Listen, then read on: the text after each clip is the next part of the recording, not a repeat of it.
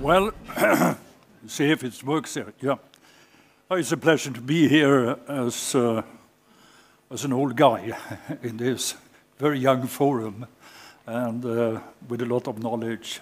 And I think so very important knowledge today.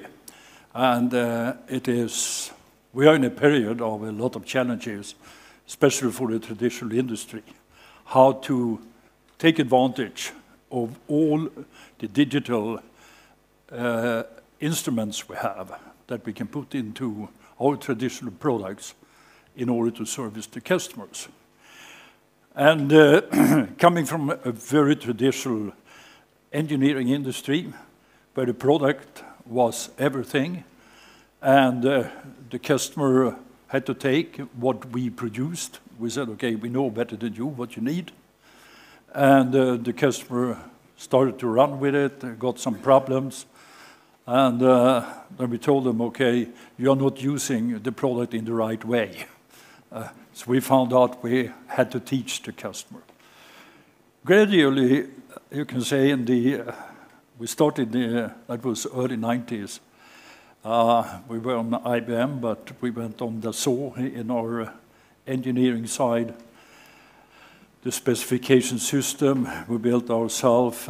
We couldn't find good suppliers, so we started to build up substantial IT competence inside the group. With the instruments we had at that time, IT systems, and comparing at that time 20 years ago and with today, it's a quite different world. It's a wonderful world we have come into. But it has also changed the way we have been looking upon our business. And I will take it more from a general point of view. You know all the details, and I will present a little bit of the general thinking we have applied throughout the years here to get the best possible effect of all digital instruments we have been able to put into our product and to make them more and more advanced over the time. I mean, as a business idea, we have said we have to grow the company stay focused, but we can do it just with growing with the customers and with optimal transportation solutions. That is what the customer is buying from us, not the hardware, a truck. In fact, in many times, the customer doesn't know that he needs a good transportation solution. It was not so often on the agenda 20, 25 years ago. Today it is. And I would say this is the only way we have found to run the company with the EBIT margins between 10 and 15% in the engineering industry. We have never been in a loss year in this company. The last one was, yes, we were in 1934. We made a loss. Since then, no losses. Even during the time of Lehman Brothers and the crash there, we could stay profitable. What it goes about, and what we say is to find a balance of the product offering out to a customer, to give the customer very good revenues and also to a good cost for the customer, because the customer has to stay profitable over the time. And product is one part, but a lot of services is another part we can supply to him. And when you see here, it's we have the hardware, the traditional hardware, but we also have repair and maintenance, all the service products, financing. But we can also supply a lot of information out to the customer. And if you take the two, we know high profitability to the customer means also high profitability for us when it comes to the customer. We introduced a system 20 years ago to measure the customer profitability for each individual customer. And some customers, we said after that, we don't want to service you because you can never pay our service and our products. It's better you go to somebody else. Maybe a little bit rude to tell a customer that. But in most of the B2B industry, you can say uptime, flexibility, and then when it comes to the cost for the operation, uptime is very critical. There you have the revenue stream into the customer, and we tend to forget that part of the business. How do we understand the customer? Well, we found out that to understand the customer was one part, but in the business to business, it's also to understand the customer of our customer. To find out what parameters are important for the buyer of the transport that is affecting our product offering. And we also found out that these parameters are very unique from customer to customer. And that means we have been forced by the market and the customers we have to go in for customer unique solutions and product offerings, both in hardware and software. Here is one big customer, Carrefour in France. We learned a lot from them. They were very open. They said, we want to collaborate with you to find out what is the best support we can get from you and from the transport company we are using. They used, in many cases, their own logistic operator. Here is a little bit where the money comes in, where the money goes out. And we made with a lot of companies the same analysis, just to learn ourselves. What are the conditions the customer is, the customer of the customer, our transportation company, what are the conditions they are working under? So,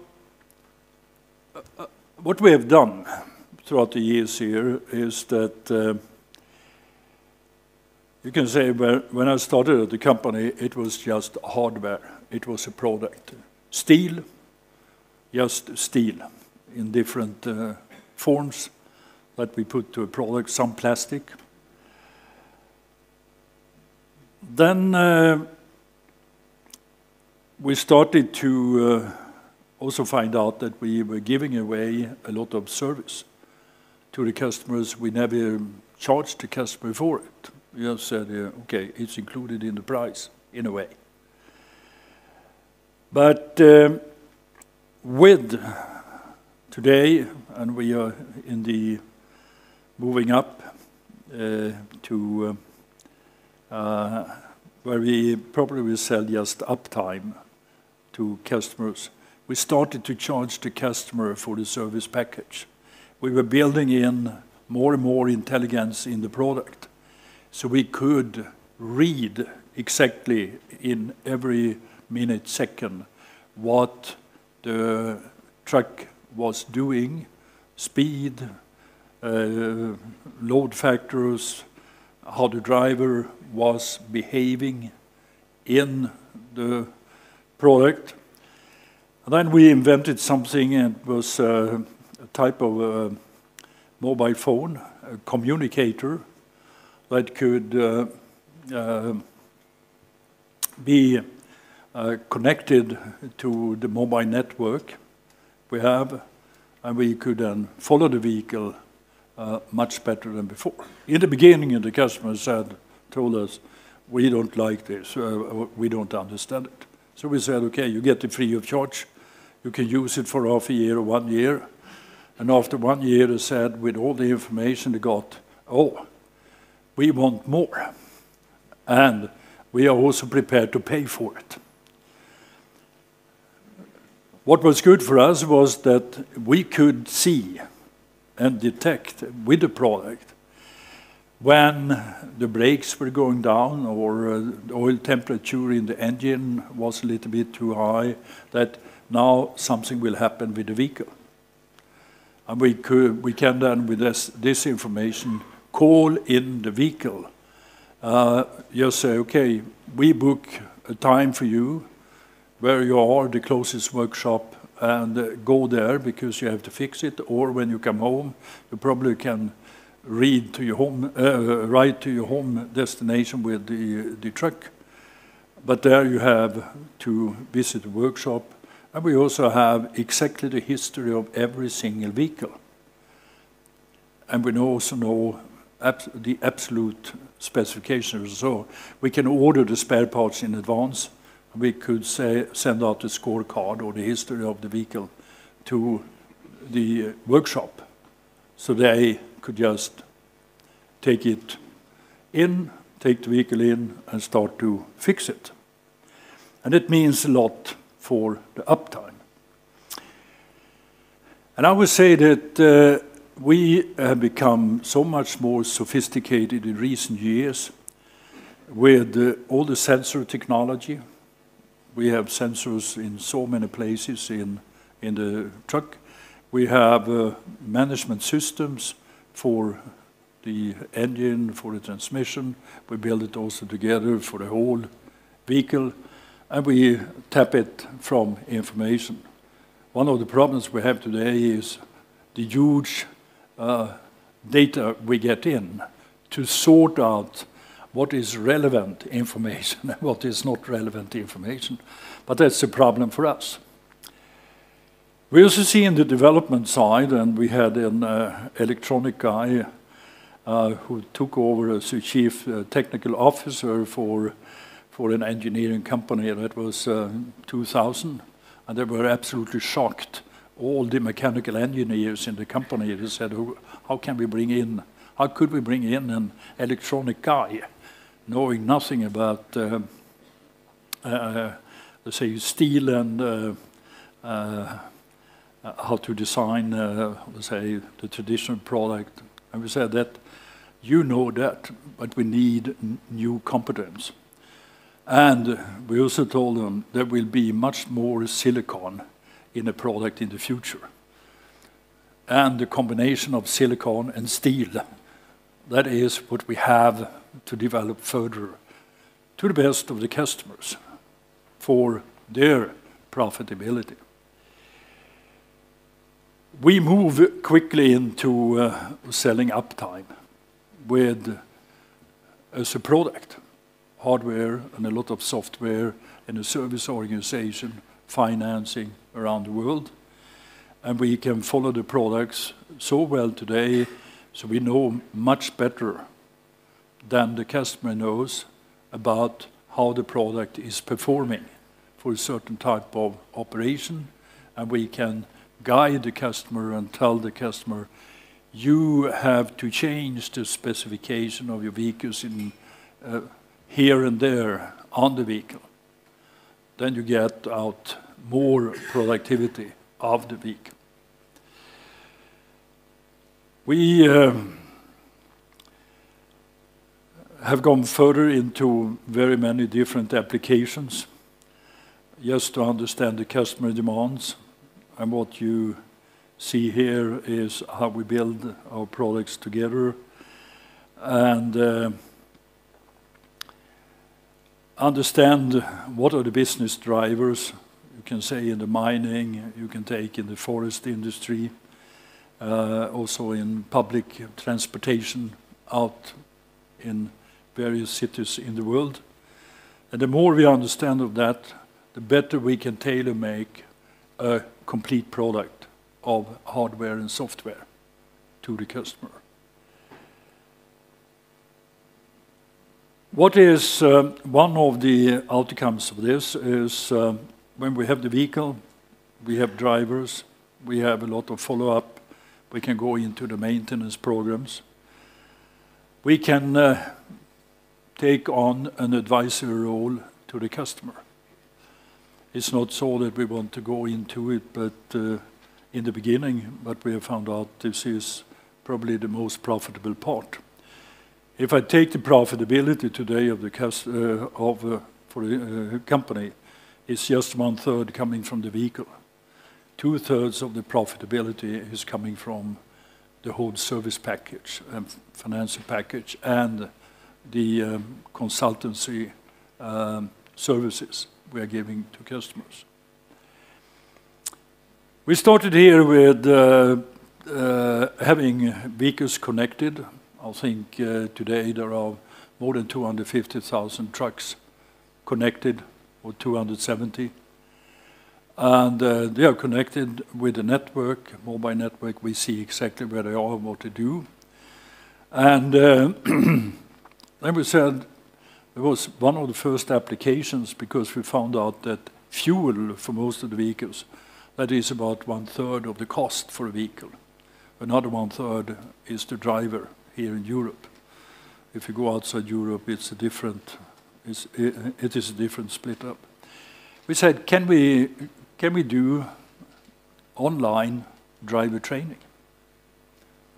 Connect with the driver in his daily operation and tell him, okay, we see the following behavior from you. And if you change a little bit here and there and give instructions when he is braking, accelerating,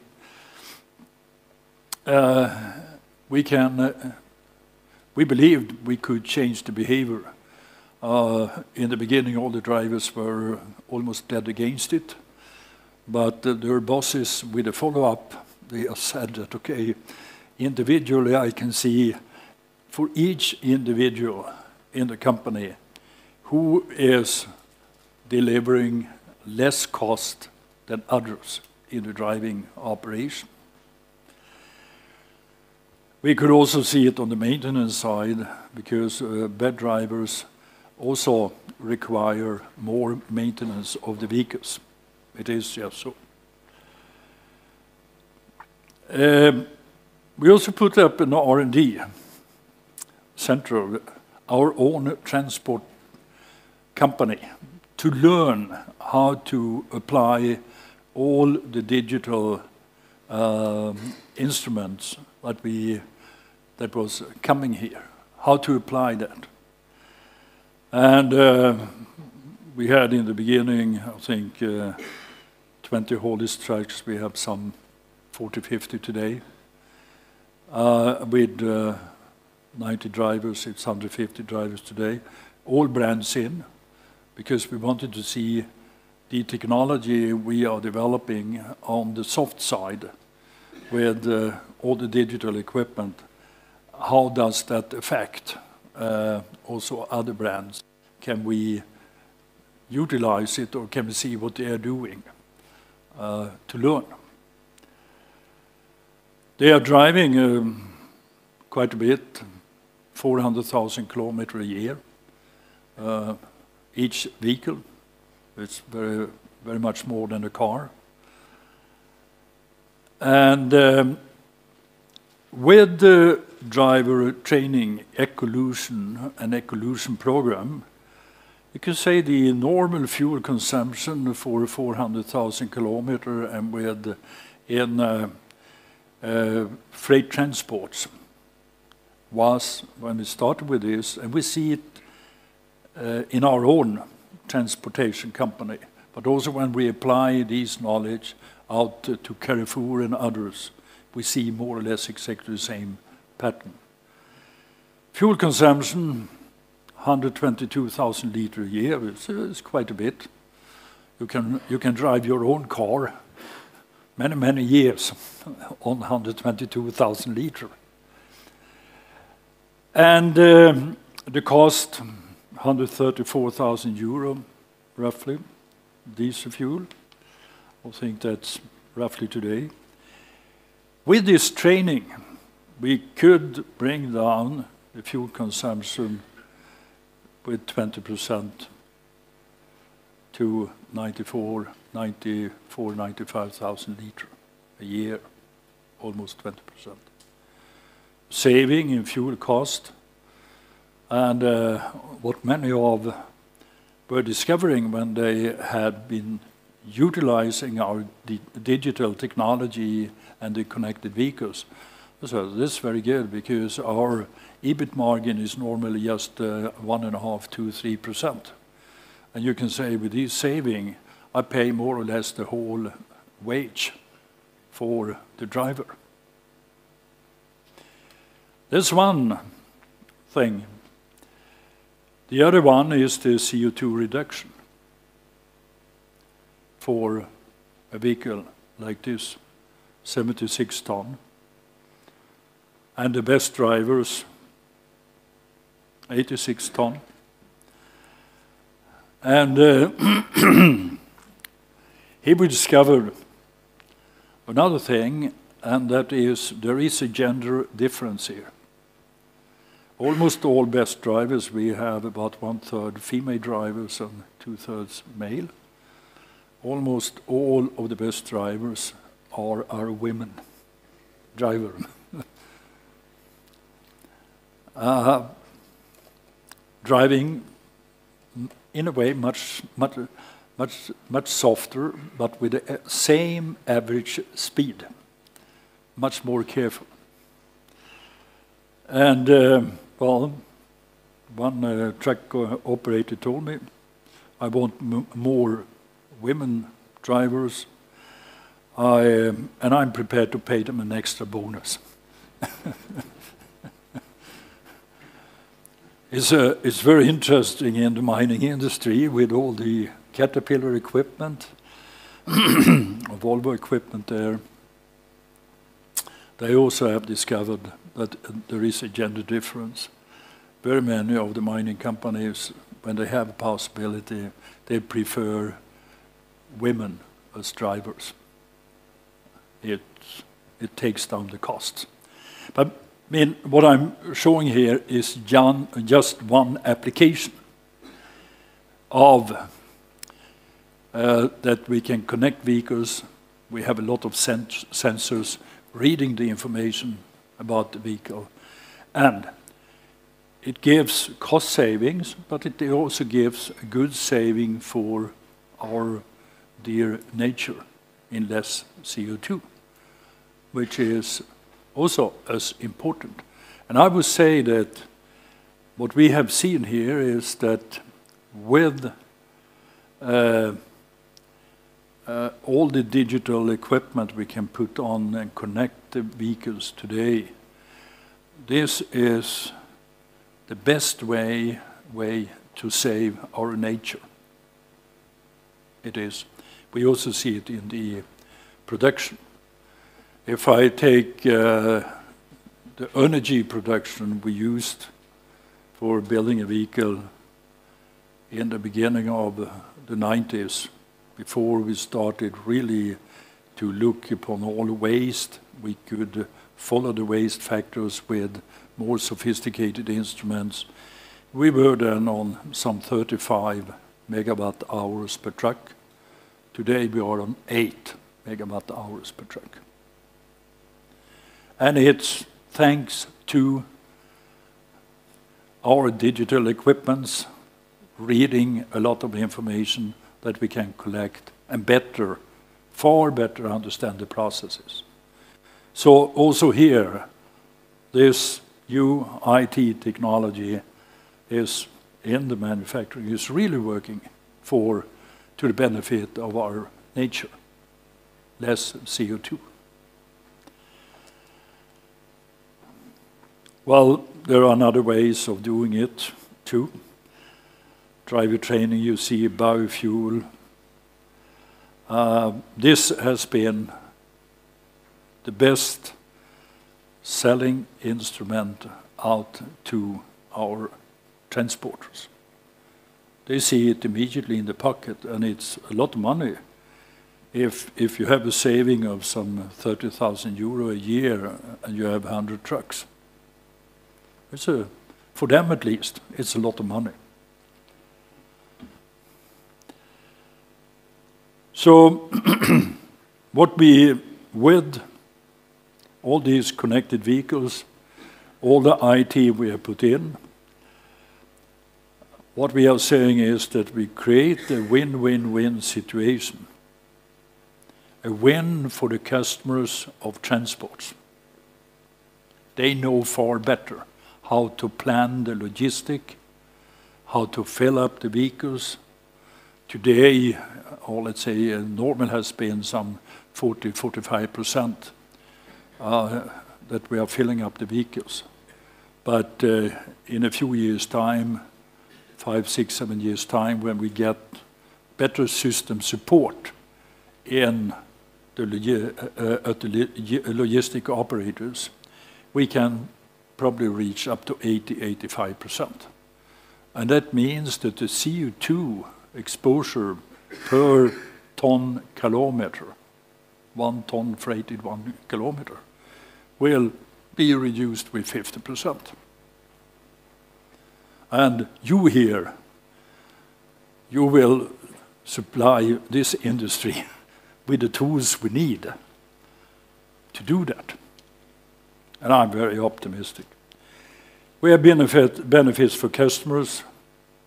They gain money on this, better profitability also for Scania, and as I said, for our environment. So what we do then is, with gradually changing, developing our business model. And I would like to emphasize how important it is to see all the new possibilities, business possibilities coming up with better IT systems, and you also need architecture with vehicle. You need to take care of it in a good way to develop your business model from the very traditional one to move close to the customer and say that the relationship we have with the customer, that is to create a full product offering that creates a win-win situation for us as a supplier and for the customer as a user of the vehicle. And that is what builds a sustainable relationship over the time. And from that, we live, both of us, very well. Thank you.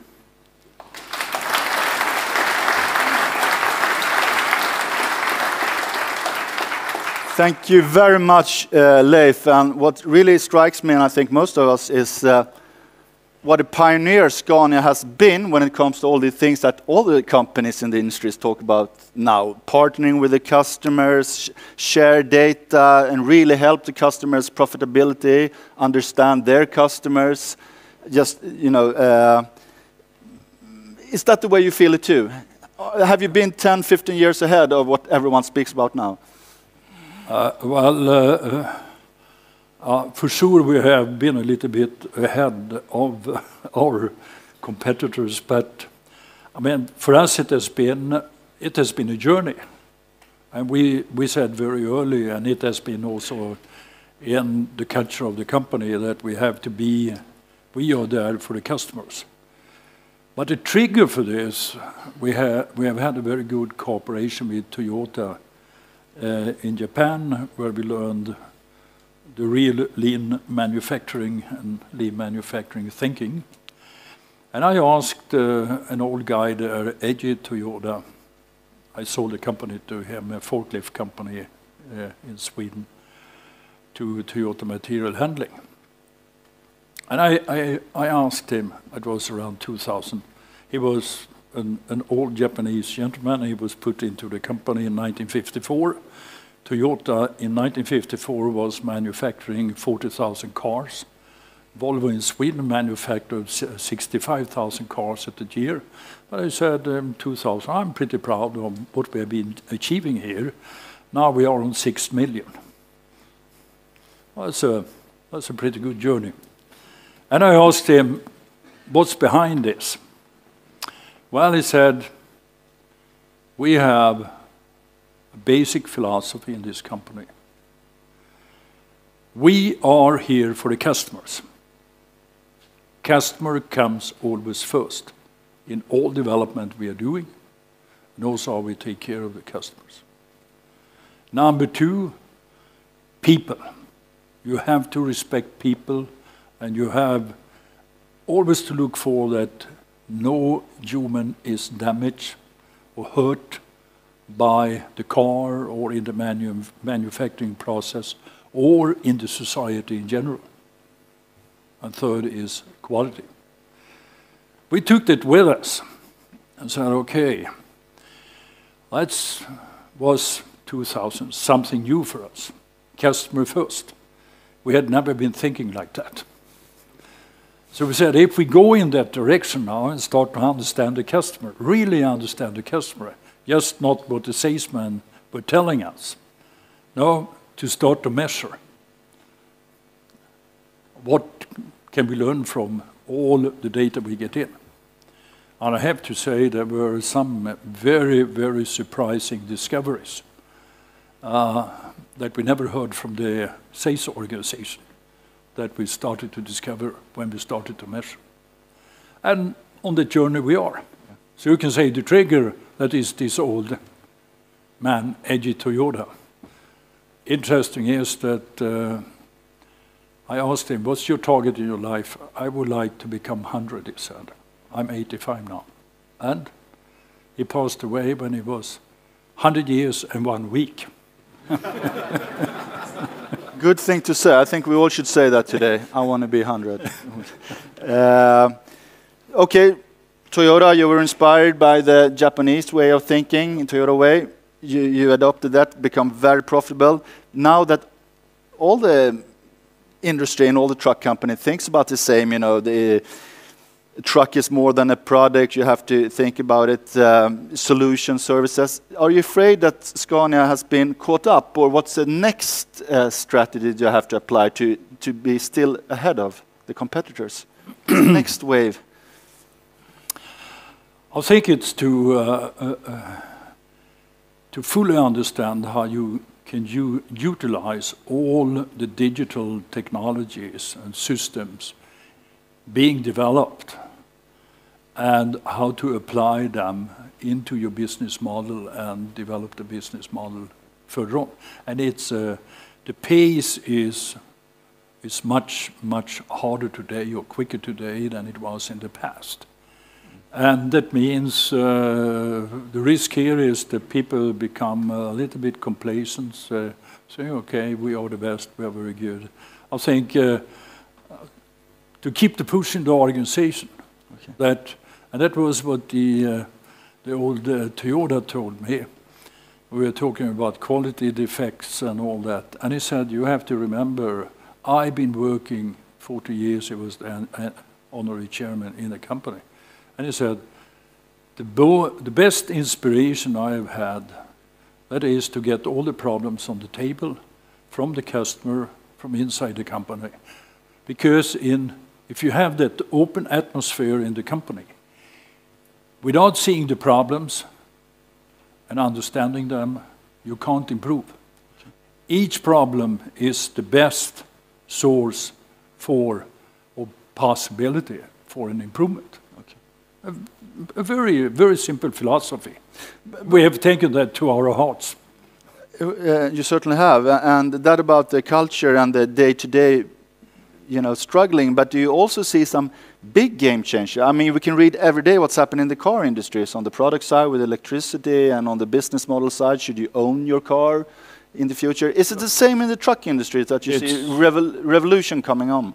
Oh, yeah, it's a similar development. Mm. But I think in the business-to-business world, you are confronted with customers that make money on your products, where uptime is very important, reliability is very important, and you have an income statement where you can read a bottom line. So you're a private person, you never read a bottom line. And I would say that we will see a much bigger disruption in the automotive industry. If you take all the capital we have in the world being invested in automotives, the utilization of that capital is between 5–6%. The rest of the time, the cars are standing parked somewhere at home or other places. And car sharing will definitely come as business concepts. Very many in the automotive industry, they are very afraid for this change. Because when I was sitting in the Vorstand, the management of Volkswagen, we once made just a calculation. We said, if we go from a utilization factor today of 5%, car ownership is no status anymore for a younger generation coming in. It's the transportation they need. And we can go up to a utilization factor with car sharing and autonomous vehicles, say to 25%. That's 5 times. We are manufacturing 80 million cars in the world today with 5% utilization.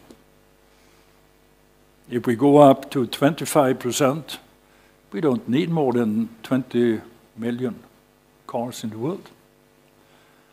That will really be the killer of the whole automotive industry. And also a killer of very many, let's say, of the production equipment in and the labor market in very, very many countries.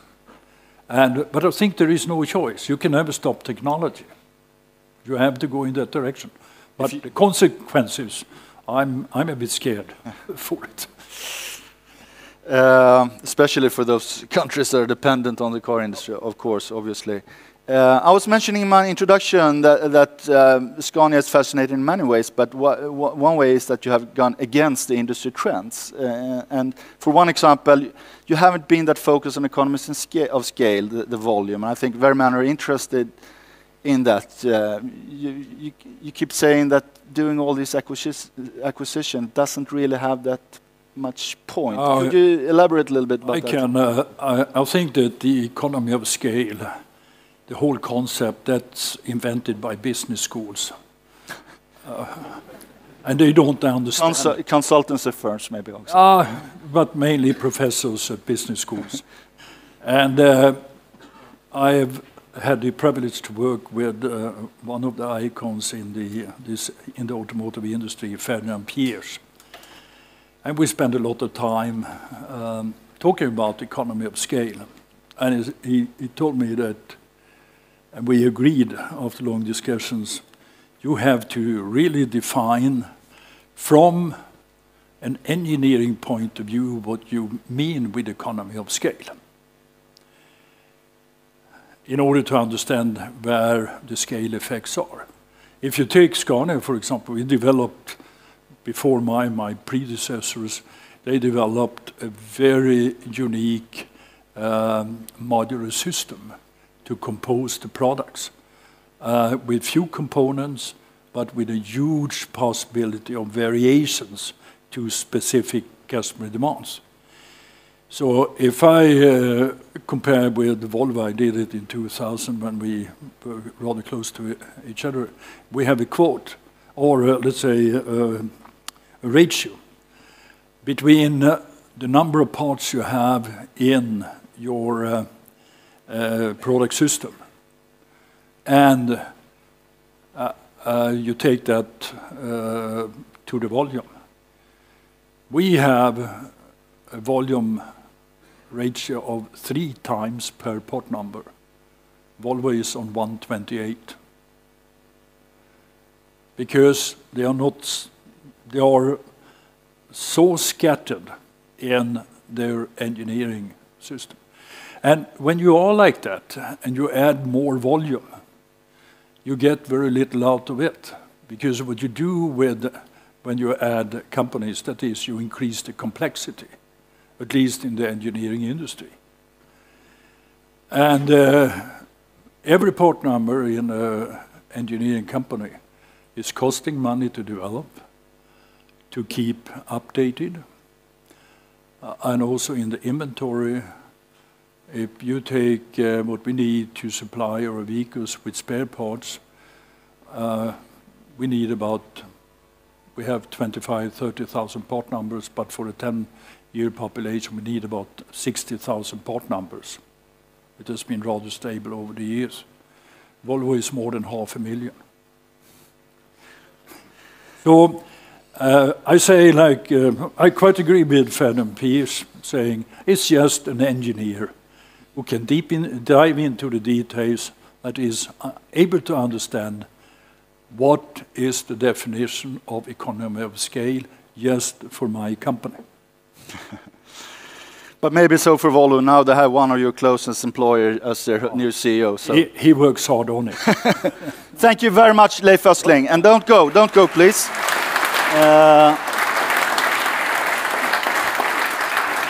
This gift to all the speakers from Techna is an organization called Akansha, which helps people in India as educational project, and Techna Transcat is a big benefiter, and now Leif Östling is that too. Okay, thank you very much. Thank you. Thank you so much.